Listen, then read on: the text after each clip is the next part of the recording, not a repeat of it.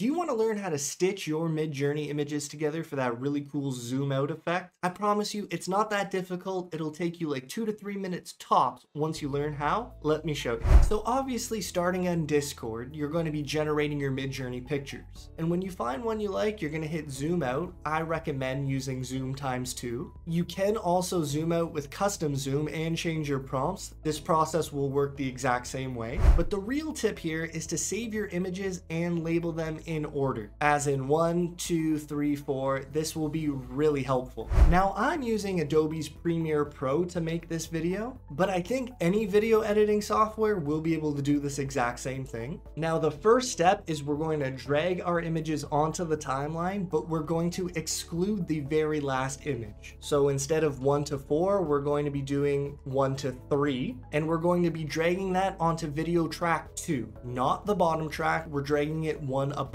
So here we have 1, 2, 3. The next thing we're going to do is go back to our project selection, and we're going to choose every image except for the first one. So this would be 2 through 4. And we're going to drag that onto video track number 1. So they will be below the first set of images. And the key thing here is that they're offset. So we're going to be going 1, 2, 3. And then 2, 3, 4. That's basically the most important thing you need to know. Are you with me so far? Oh, by the way, I want to thank Ariel over on Discord for this little breakdown. She explained how to do this process over in DaVinci Resolve, and I just kind of adapted it to Premiere Pro. So thanks again. Now what we want to do is go to our image number 1. So we're going to be focusing on every image here on video track 2, and we're going to be making some keyframes. We want to start every picture on the top row at scale 100, and by the end of the picture, we want to reduce that to 50. So you can click this keyframe button here. To make this quicker, you can hit the down arrow key on your keyboard. That'll bring you to the next image, so we want to hit left on the keyboard, and that'll bring you to the last frame on image number 1. And we're going to reduce the scale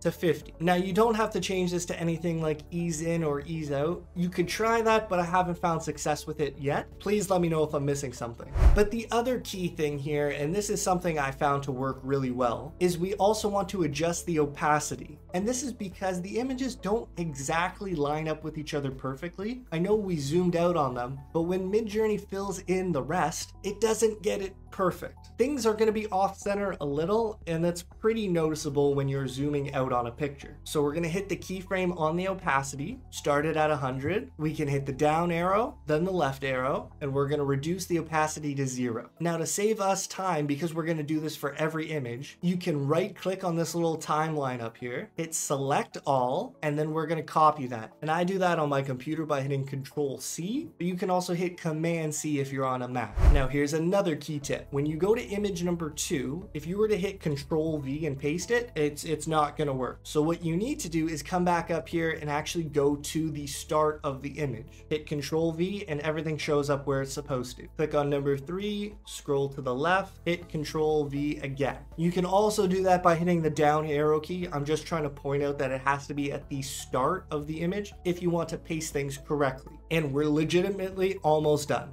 That's how easy it is. We're now going to go down to video track 1 and edit those pictures. And for these, we want the scale to start at 200. We're going to hit the keyframe button, down arrow, left arrow, and then you can change it here to 100, or you could just hit this little reset button and that'll bring it to 100 for you. We don't need to touch the opacity here. You're going to hit select all, copy, down arrow, Control V paste, down arrow, Control V paste. Now, depending on how long your images are, this zoom out effect might actually take a little while. So there's one extra step you can do. You're going to select them all, right click, and hit nest. You don't really have to change the name, that's not important. Now, instead of editing the speed individually, we can edit the speed of everything. We're gonna hit right click, speed duration, and then you can either increase the speed or you can just drag the duration to a time that you see fit. And there you have it. That's the zoom out. But if you wanna do that cool boomerang zoom back in,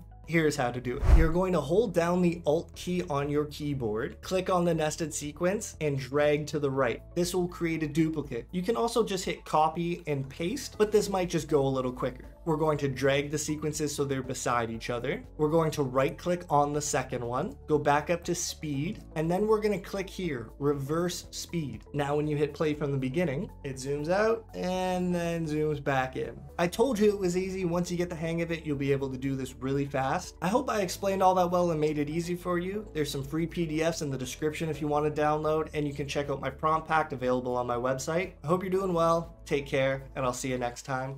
Peace.